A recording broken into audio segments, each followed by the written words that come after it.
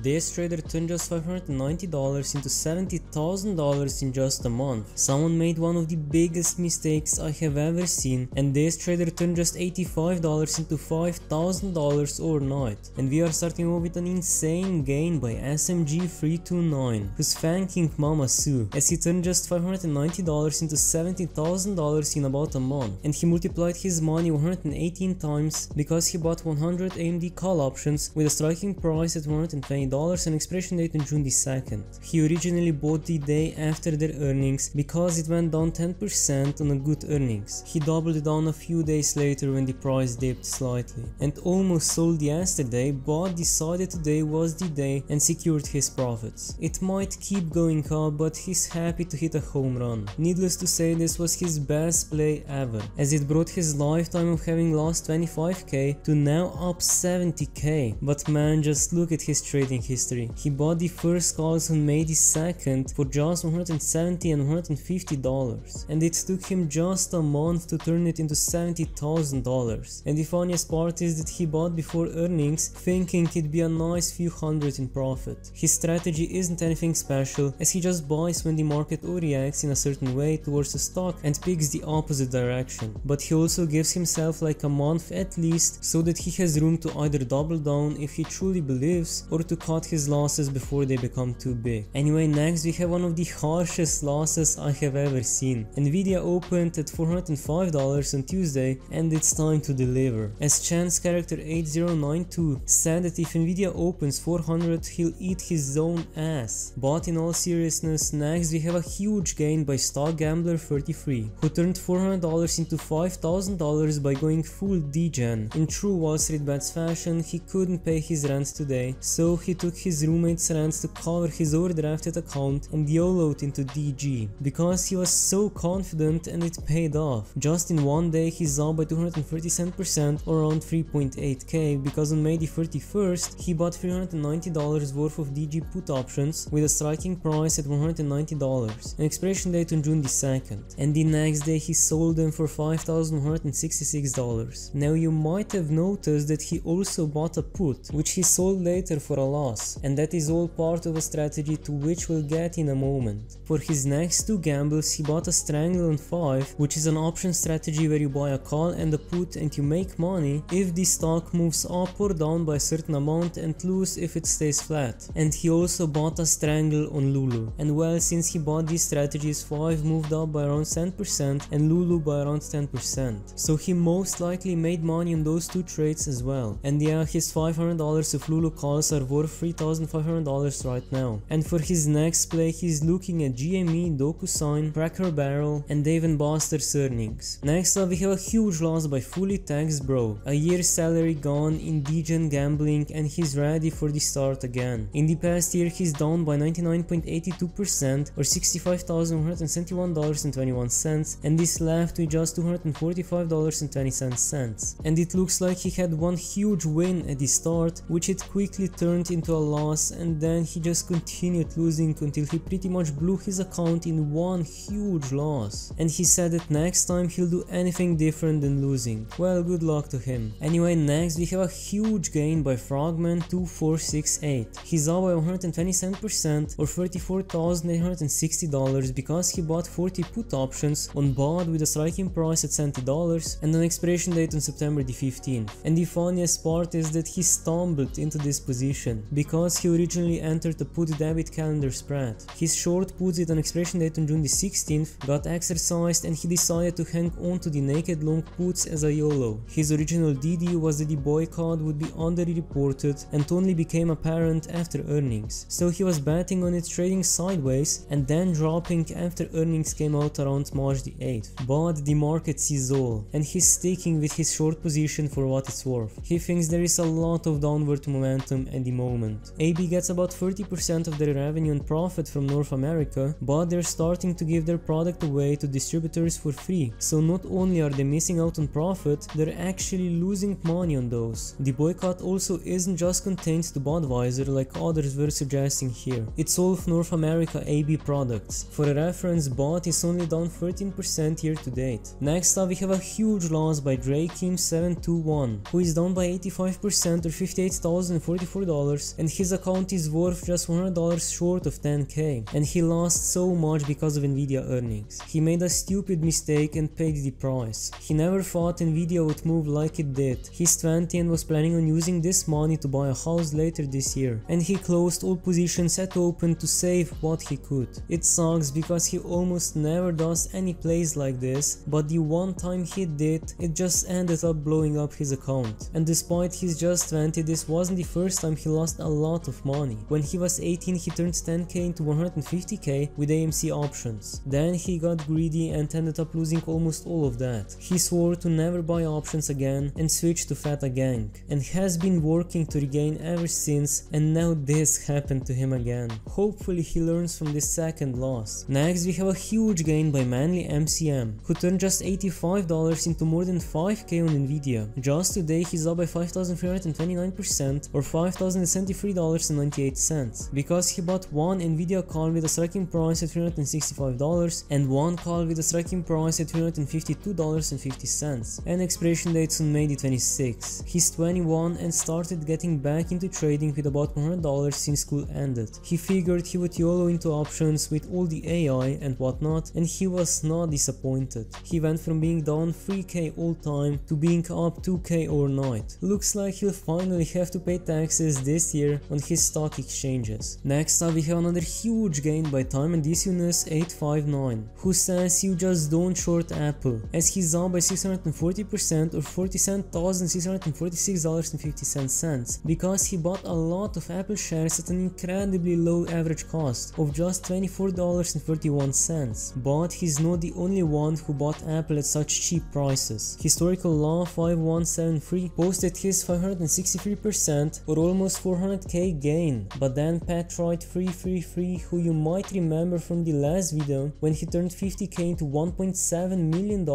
outdid both of them by posting his 1343% or almost $1 million gain, with an average buying price of just $12.52, adding that once you're in their ecosystem, it's hard to leave. This position is a buy and hold until retirement, not a trade. And last but not least, we have a huge gain by Whitey Tyler, who got into doing options on earnings. As we can see, in the past year he's up by almost 300% or $60,070.54, and his chart is just exponentially going up with no signs of stopping. One of these stocks is a stock dump from his company. He used that to save Let's gamble. So he bought out of money Apple calls at earnings, then Nvidia calls at earnings and puts before the $20 drop the other day. And lastly, he bought Salesforce puts at earnings. As for his strategy, he's looking for the companies that actually benefited from the AI directly in the past quarter. Also, when a company goes up 30% in a couple of days, there's a very good chance the slightest drop is going to lead to some serious profit taking, especially if it's a high volume stock. So puts on companies